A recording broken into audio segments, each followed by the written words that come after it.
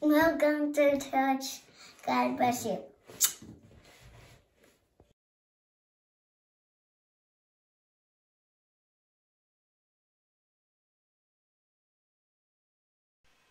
Good morning, and allow me to echo the words of my daughter in saying, welcome to church, God bless you. Now, this is not church as we're used to, or as we would prefer, but it's what we're doing for today. Everything is okay, we're all feeling well, but there are enough concerns around us that we felt it is in everyone's best interest, in the interest of all of our safety, to not meet in person today. This will give us some time to do some extra cleaning and sanitization, to make sure that we can continue to meet in person, that we don't have to shut down more long term. So that being said, we still intend to have a beautiful time of worship. We've provided some songs, and Lieutenant Emma will be bringing the word shortly. Our call to worship, I'm going to read some words from the song that would have been our opening song together, I'll Not Turn Back, song number 649 in the songbook. Some of the words say, "If doors should close, then other doors will open. The word of God will never be contained. His love cannot be finally frustrated by narrow minds or prison bars restrained." And the chorus says, "I'll not turn back, whatever it may cost. I'm called to live, to love, and save the lost." Let that be so for us this morning and always.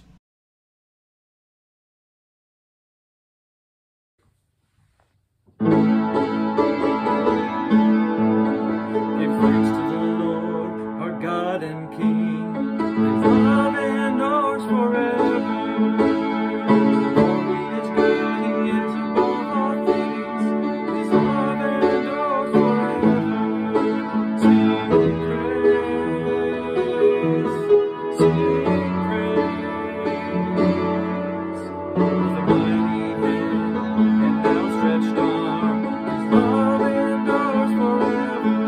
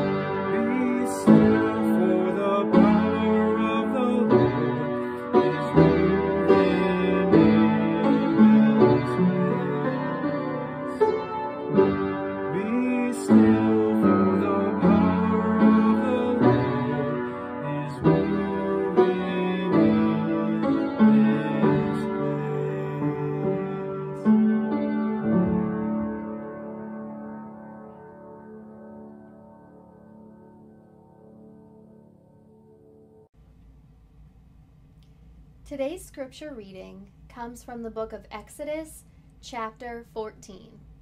And I'm going to be reading from the English Standard Version. Again, that's Exodus 14. Then the Lord said to Moses, "Tell the people of Israel to turn back and encamp in front of Pi-hathorah, between Migdol and the sea, in front of Baal-zephon. You shall encamp facing it by the sea.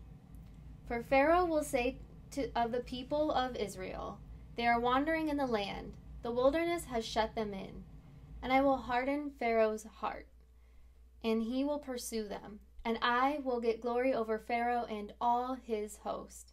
And the Egyptians shall know that I am the Lord." And they did so. When the king of Egypt was told that the people had fled, the mind of Pharaoh and his servants was changed towards the people. And they said, "What is this we have done, that we have let Israel go from serving us?" So he made ready his chariot and took his army with him, and took 600 chosen chariots and all the other chariots of Egypt with officers over all of them. And the Lord hardened the heart of Pharaoh, king of Egypt, and he pursued the people of Israel, while the people of Israel were going out defiantly. The Egyptians pursued them, all Pharaoh's horses and chariots and his horsemen and his army, and overtook them encamped at the sea by Pi-hathorah, in front of the Baal-zephon. When Pharaoh drew near, the people of Israel lifted up their eyes, and behold, the Egyptians were marching after them, and they feared greatly. And the people of Israel cried out to the Lord. They said to Moses, Is it because there are no graves in Egypt that you have taken us away to die in the wilderness? What have you done to bring to us in bringing us out of Egypt? Is not this what we said to you in Egypt? Leave us alone, that we may serve the Egyptians? For it would have been better for us to serve the Egyptians than to die in the wilderness. Verse 13. And Moses said to the people, Fear not, stand firm, and see the salvation of the Lord, which he will work for you today. For the Egyptians whom you see today, you shall never see again. The Lord will fight for you, and you have only to be silent. The Lord said to Moses, Why do you cry to me? Tell the people of Israel to go forward. Lift up your staff and stretch out your hand over the sea and divide it, that the people of Israel may go through the sea on dry ground. And I will harden the hearts of the Egyptians, so that they shall go in after them. And I will get glory over Pharaoh and all his host, his chariots and his horsemen. Verse 18. And the Egyptians shall know that I am the Lord, when I have gotten glory over Pharaoh, his chariots, and his horsemen. Then the angel of God, who was going before the host of Israel, moved and went behind them. And the pillar of cloud moved from before them, and stood behind them, coming between the host of Egypt and the host of Israel. And there was the cloud and the darkness, and it lit up the night, without one coming near the other all night. Verse 21. Then Moses stretched out his hand over the sea, and the Lord drove the sea back by a strong east wind all night, and made the sea dry land, and the waters were divided. And the people of Israel went into the midst of the sea on dry ground, the waters being a wall to them on their right hand and on their left. The Egyptians pursued and went in after them into the midst of the sea, all Pharaoh's horses, his chariots, and his horsemen. And in the morning watched the Lord in the pillar of fire and of cloud, looking down on the Egyptian forces, and threw the Egyptian forces into a panic, clogging their chariot wheels so that they drove heavily. And the Egyptians said, Let us flee from before Israel, for the Lord fights for them against the Egyptians. Then the Lord said to Moses, Stretch out your hand over the sea, that the water may come back upon the Egyptians, upon their chariots, and upon their horsemen. So Moses stretched out his hand over the sea, and the sea returned to its normal course when the morning appeared. And as the Egyptians fled into it, the Lord threw the Egyptians into the midst of the sea. Verse 28. The waters returned and covered the chariots and the horsemen. Of all the hosts of Pharaoh that had followed them into the sea, not one of them remained. But the people of Israel walked on dry ground through the sea, the waters being a wall to them on their right hand and on their left. Thus the Lord saved Israel that day from the hand of the Egyptians. And Israel saw the Egyptians dead on the seashore. Israel saw the great power that the Lord used against the Egyptians. So the people feared the Lord, and they believed in the Lord and in his servant Moses. May God add a blessing to the reading of his word.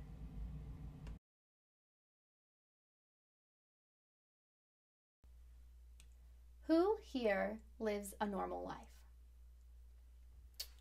Would you consider yourself to be normal? So normal it's a pretty simple word that we allow to define many things. Am I right? In the dictionary, it can be defined as conforming to a standard, usual, typical, or even expected. So I'd say 10 out of the 12 months of 2020 were anything but normal. Am I right? The pandemic hit and nothing was usual, typical, or expected anymore. There was fear, there was death, and there was a lot of heartache.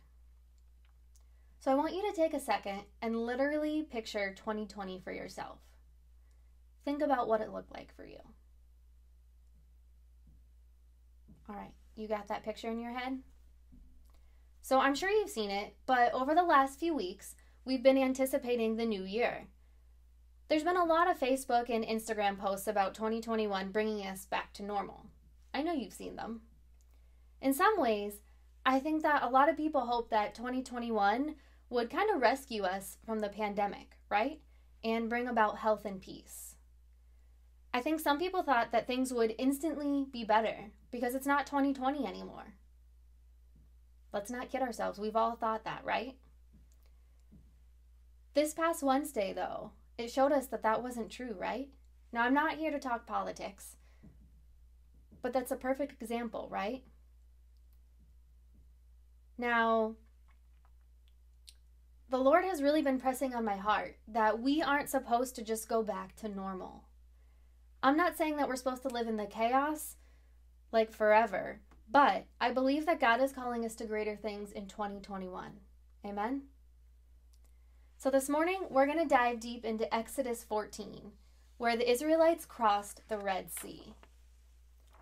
So first, panic. Our story this morning begins with a word from the Lord. The Israelites escaped from Pharaoh. They were being led by Moses. They'd begun their journey only a few days right before we get to chapter 14. So the first 4 verses were words that are spoken by the Lord to Moses. He gave specific instructions of where they needed to camp out and even which direction they needed to face. He's very specific. He told Moses that Pharaoh would say that they were wandering in the land and that the wilderness has shut them in. The Lord tells Moses that he planned to harden Pharaoh's heart and that he would absolutely chase after them, all the Israelites. He would hotly pursue them.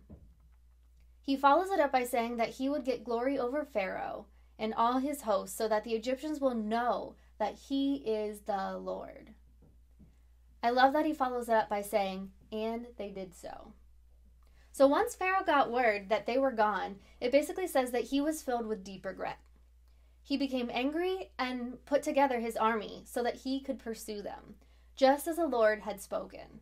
He gathered his chariots and took his army with him. He also took 600 chosen chariots and all the other chariots of Egypt, with officers over all of them. It's in that moment that the Lord hardened Pharaoh's heart. The armies and chariots overtook the Israelites, and they were encamped by the sea. So as Pharaoh got closer, looking at verse 10, they begin to panic a little bit. They turn their gaze upward, and as they are, they notice that the Egyptians are starting to gain ground, and they're pretty close. The closer they get, the more panicked the Israelites are. So, you know how I like to think about this when I'm preaching. And so I can just picture myself. We've been through this hard time and we started our journey. And Moses says, okay, you need to go over here in the Lord. They say that we need to go over to this specific spot. Like, okay, that's fine. I can do that. And as we're over there, we see the enemy coming. I would probably be like, what? You're looking up and all of a sudden there is the enemy. Man. So that's where they're at right now. They're being hotly pursued. The closer they get, the more panicked the Israelites are. And can you blame them? They turn to Moses and ask him, why did you bring us out here? Is it because there's no graves in Egypt that you bring us all the way out to the wilderness to die? What have you done to us? Didn't we tell you to leave us alone, that we would serve the Egyptians? We're better off serving the Egyptians than dying here in the wilderness. Now, those are some pretty tough words, right? But as we can see, they're afraid. They're in the middle of nowhere, literally nowhere, about to be clobbered by the Egyptians, and are afraid they're gonna die. Can you imagine, coming out of there and here you are, you're about to die. Terrifying, right? You can see that they were filled with fear and regret. Like, why did we leave? We shouldn't have left. You hear their plea to the Lord and their anger with Moses. This is their moment where they wanted to turn back and give up. They were being pursued by the enemy. Every ounce of normal they had come to know over the last bit, it was gone, and they were missing it desperately. So how often are we like this when God puts us in new situations? Do we panic and want to turn back to what we know, like what's known? Or do we press on through the battle to get to the victory? How do we respond to being pursued? I want you to think about those this morning as we continue on. So I can't help but think, as I'm picturing the beginning of this story, about when Lieutenant and I were getting ready for training. So we had, almost a whole year to pull our stuff together. We had to pack up all our belongings. We had to prepare our house, and then we had to sell it. Then we had to move out to camp, all while we had 2-year-old Eden. So we knew that this was what the Lord had for us, and so it was like, okay, Lord, we're going to do this. And he honored and blessed every step of the way. But as we got to the day where we had to start training, Lieutenant and I pull in the car, and we get there, and I look at him and I'm like, are you really sure this is where we're supposed to be? Are you sure that God has called us to this? And I'm panicking. Like, am I sure that this is what we're supposed to be doing? We just gave up our whole life in Pittsburgh. Are you sure? So I can imagine just how the Israelites felt, coming out of everything that you had known, everything that was normal, and going into the new. But as the Egyptians and Pharaoh were gaining ground on them, they had panicked. And so as I compare myself, I have to think like, would I have panicked? I don't know. But I want us to turn and look at our second point this morning, which is pursuit. So first was panic, and now we're going to look at pursuit. So Moses could tell they were panicking. So he tells them, fear not, stand firm, and see the salvation of the Lord, which he will work for you today. So first, he tells them to not fear. But he could tell, like, that wasn't enough. You can't just say, fear not, because he could tell they were afraid. So he continues to tell them to stand firm. He wants them to remember what the Lord had brought them through and to keep on moving. The final piece that really hits home for them, it's in verse 14. It says, the Lord will fight for you, and you have only to be silent. Woo! Let me read that again. The Lord will fight for you, and you have only to be silent. Sounds like easier said than done, right? So the Israelites were being hotly pursued, and they were just told that the Lord would fight for them if they were only silent. When we get to verse 15, it begins with the Lord asking Moses, why do you cry to me? He wanted the people of Israel to go forward. The Lord gave specific instructions. Moses was to lift his staff and to stretch out his hands above the sea. And so if you know me, I kind of have this visual picture in my head, like, lifting his staff and his hands above. So that's all he had to do, and the sea would divide. Now, how amazing is that? Just trying to picture it all, and it's such a cool picture that comes to my head. All he has to do is hold that and lift it up, and the sea is going to divide. That's pretty amazing, right? So can we just pause for a minute and kind of just take that in, like, whoa, that's awesome. I love when God does that kind of stuff. If I were Moses, I honestly don't know how I'd feel, though. I mean, what an incredible task that is. The Lord allowing me to part the sea. I can only imagine the look on the Israelites' face. Like, here they are being hotly pursued, and then bam, the Lord tells Moses to do this action, and then the sea parts. Like, that probably had to blow their mind, right? So, if we're being honest, there's probably some of them that were still fearful, though, right? They were being pursued by the enemy, and here the waters part. So some of them were probably thinking, like, are the waters going to come crashing on me? Like, Moses led us out and, towards this journey, but, like, what is really happening? So some of them were probably afraid, let's be honest. There's probably some fear still in them. But the Lord goes on to tell Moses in verse 17 that he will harden the hearts of the Egyptians so that they will pursue the Israelites into the water. So one aspect that I love in each step of the way, the Lord is revealing the why to Moses. Moses tells the people what the Lord says to do, but the Lord makes it abundantly clear to Moses the why. Because he was so connected. Moses was so connected to God. And so he actually told them the why, which I think is pretty incredible. And so by hardening the hearts of the Egyptians, they would hotly continue the pursuit into the water, where the Lord can show his power and show them that he is the Lord. It'll give him the glory over Pharaoh, his chariots, and his horsemen. Now, isn't that incredible? So when it feels like we're being pursued and God gives us words of hope, do we hold to them? When we go through times of trial and pursuit, are we aware of his voice? Now, I really want you to think about this morning as we continue on in the story of Exodus 14. You know, we've looked at the panic and we looked at the pursuit. And the final P that I want to look at this morning is power. That's the third one. So while we see God's power throughout the story, and I could pause here and just, you could name them off. But, while we see God's power throughout the story, he really shows it at the beginning of verse 26. He tells Moses to hold his staff above his head, to raise his arms, and that the waters would come over the Egyptians.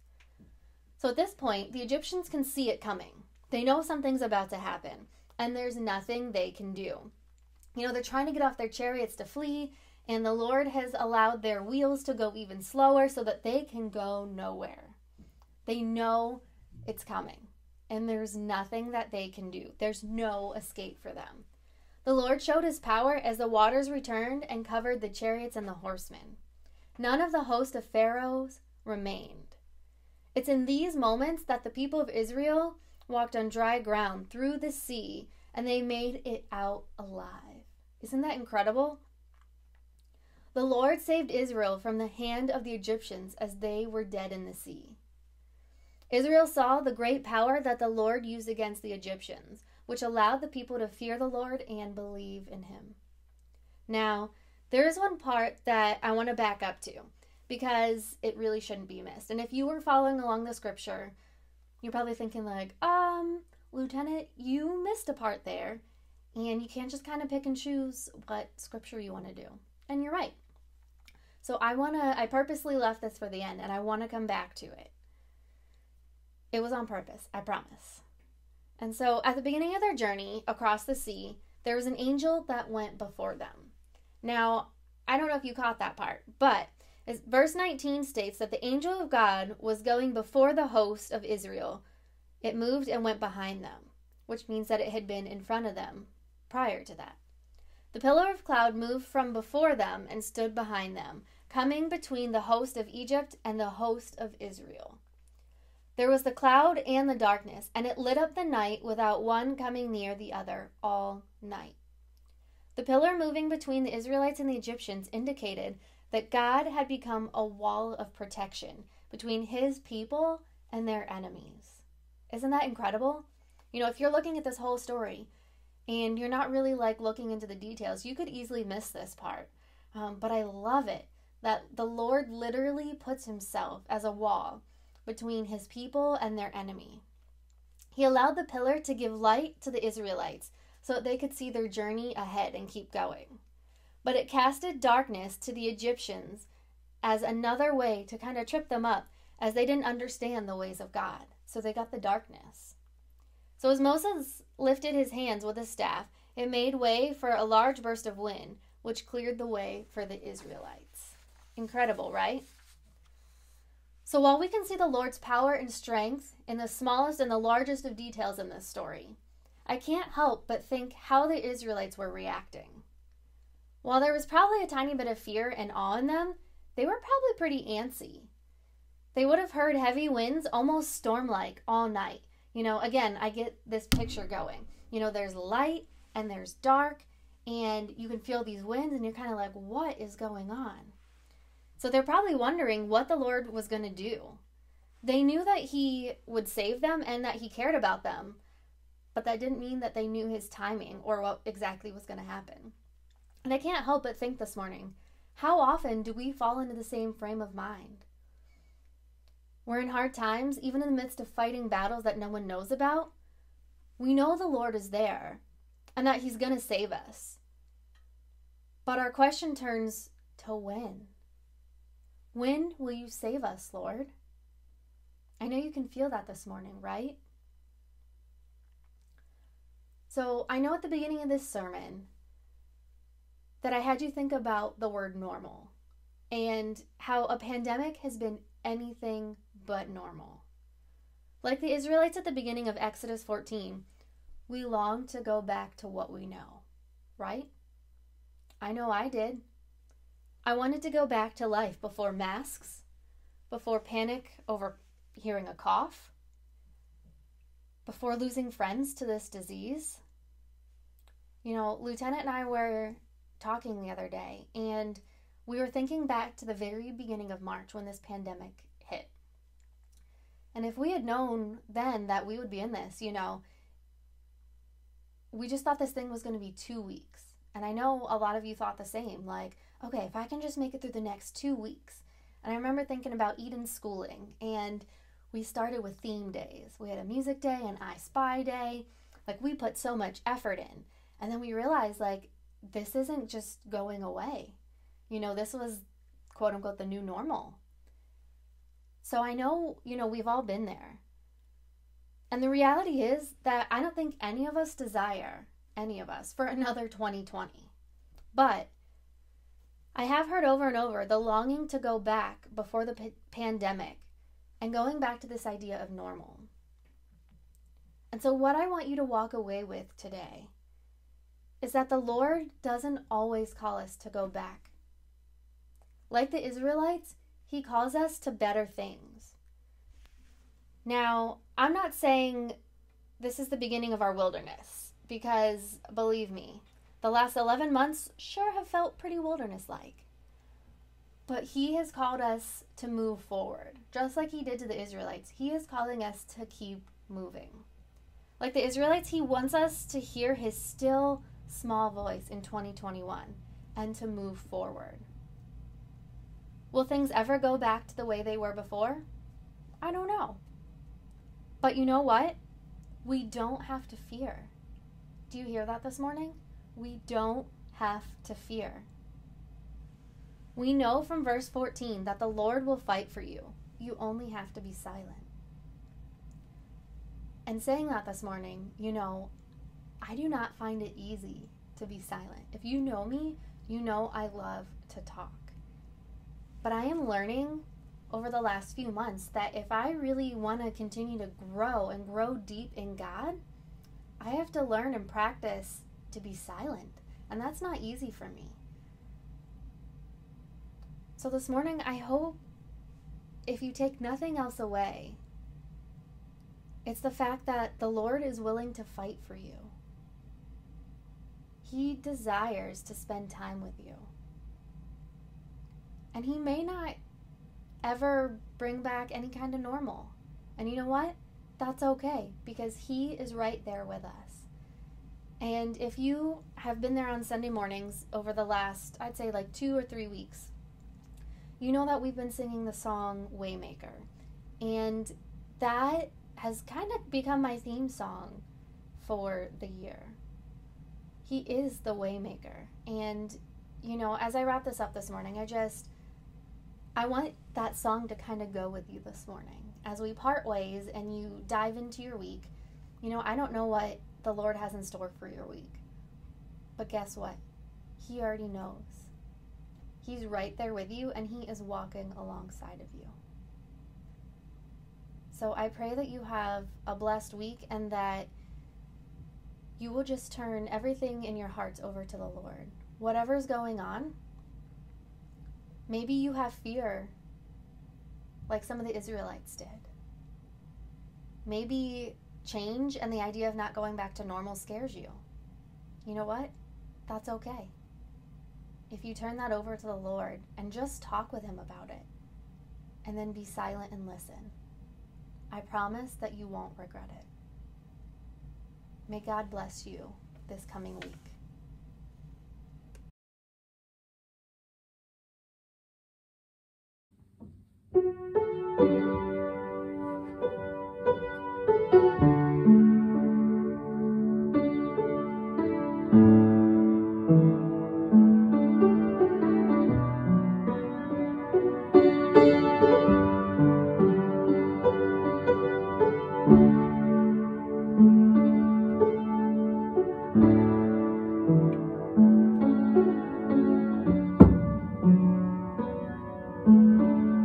Even when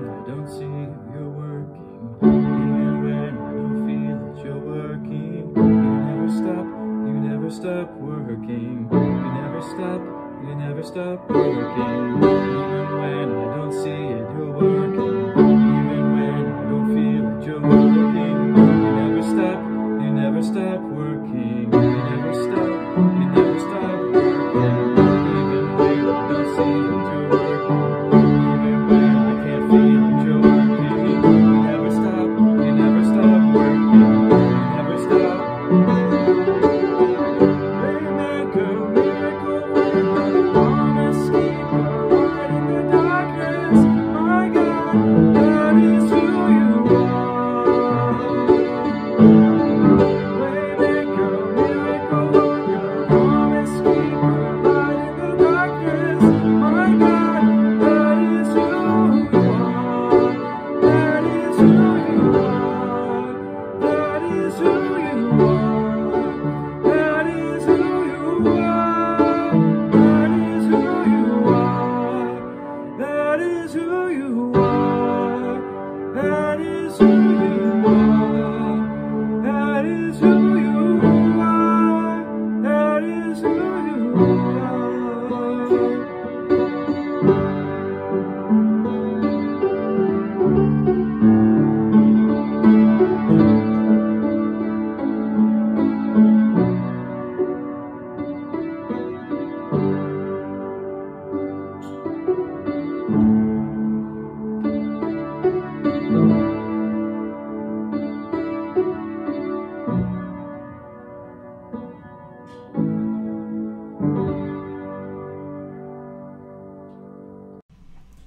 As we reflect on these words this morning, I'd like to send us out with a reading from Colossians chapter 3.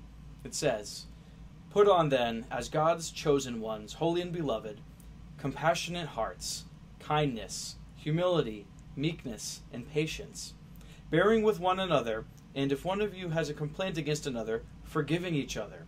As the Lord has forgiven you, so you must also forgive. And above all these, put on love, which binds everything together in perfect harmony. And let the peace of Christ rule in your hearts, to which indeed you were called in one body. And be thankful. Let the word of Christ dwell in you richly, teaching and admonishing one another in all wisdom, singing psalms, hymns, and spiritual songs, with thankfulness in your hearts to God. And whatever you do, in word or deed, do everything in the name of the Lord Jesus, giving thanks to God the Father through him." Amen, and go with God.